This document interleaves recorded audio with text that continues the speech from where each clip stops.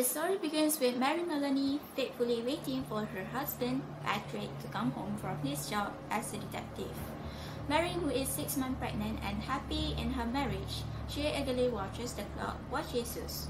When Patrick arrives, she is ready to hang up his coat, prepare a drink for him, and sit in silence with him as he rests. Mary, who is alone in the house during the day, this after-work ritual is one she looks forward to. However, as Mary attempts to care for her husband, Patrick brushes off her efforts and drinks more than usual and declares that he has something to tell her. While a nervous Mary scrutinizes him, Patrick tells her that he is leaving her. Though the narrator leaves out the details, it becomes clear that Patrick still plans to take care of her financially. But their marriage is still over. Mary, who is in disbelief, decides to act as if nothing has happened and fetch a frozen leg of lamb from the cellar to prepare for their supper. When Patrick tells her not to bother and begins to leave, Mary suddenly swings the frozen meat at the back of Patrick's head and kills him. Once Mary realizes that her husband is dead, she begins to think rapidly of how to protect herself and thus her unborn child from the penalty of murder. She puts the meat into the oven, and while it's beginning to cook, she practices her expression and voice and goes out to a nearby grocery store and chats amicably with Sam, the grocer, about what to buy for her husband's dinner. On her way home, she purposefully acts as if everything is normal, and then is shocked to discover Patrick's body on the floor and begins to cry. Distraught, she calls the police, and 2 policemen, Jack Noonan and O'Malley, friends and colleagues of Patrick, arrive. Mary, maintaining her facade, claims that she went out to the store and came back to find Patrick dead. As other detectives arrive and ask her question, her premeditated chat with Sam is revealed to be her alibi, and she is able to elude suspicion. The policemen sympathize with Mary and attempt to comfort her. Despite Sergeant Nonan's offer to bring her elsewhere, Mary decides to stay in the house while the police search for the murder weapon. Jack Noonan revealed to Mary that the culprit probably used a blunt metal object and that finding the weapon will lead to the murderer. After nearly 3 fruitless hours of searching in and around the house for the weapons, the policemen are no closer to finding the murder weapon and never suspect that it could be the frozen meat cooking in the oven. Mary is able to persuade the tired, hungry and frustrated policeman to drink some whiskey and eat the leg of lamb that by now has finished cooking. As the men eat the evidence in the kitchen, Mary eavesdrops from another room, giggling when one of the men theorizes that the murder weapon is right under our very nose. What is the theme of the story? The main theme in Lamb to the Slaughter is concerned with how we overlook the true nature of a person or situation when we allow preconceived notions and cloud our judgment.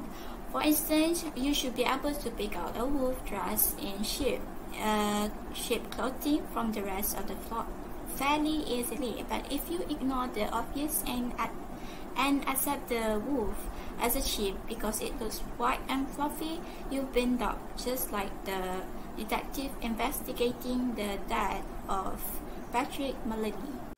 What is the most surprising part in the story?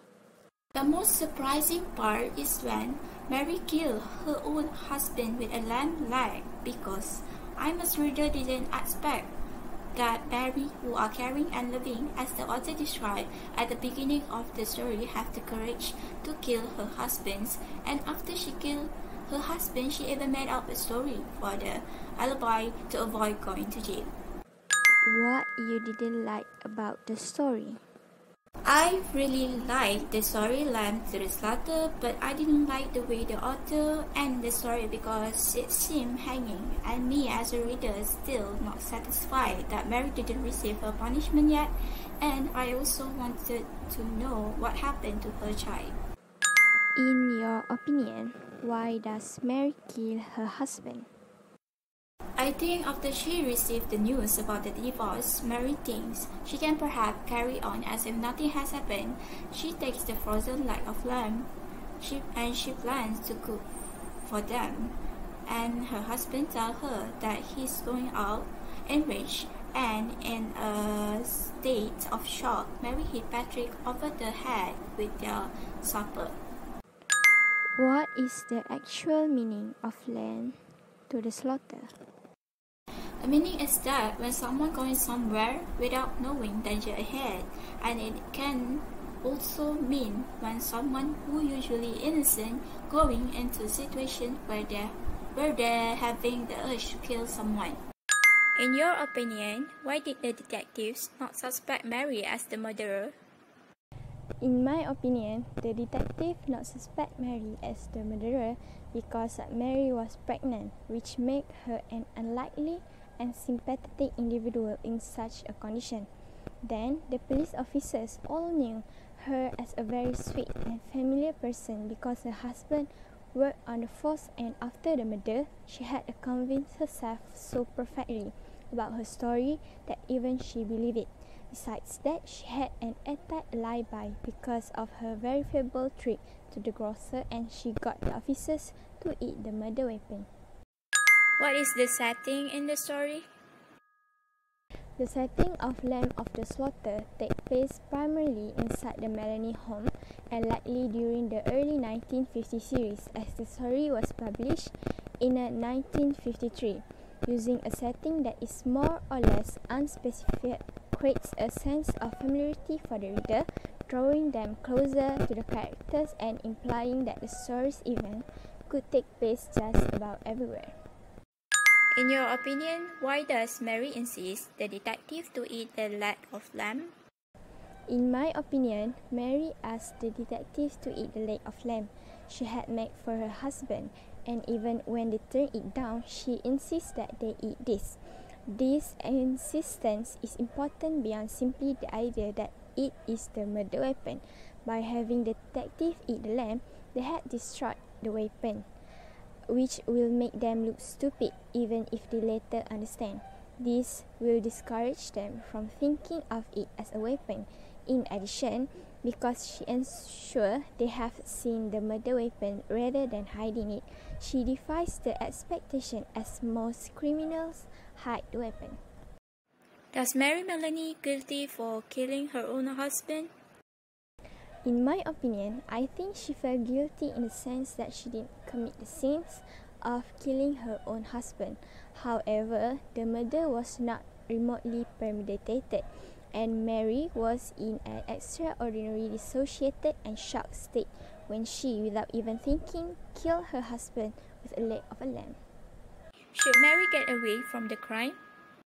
I think Mary cannot get away from killing her own husband because as clever as a squirrel is at jumping, it eventually falls to the ground. No matter how clever Mary burned the evidence from the detective, eventually her crime will expose and she will end up in the jail for sure.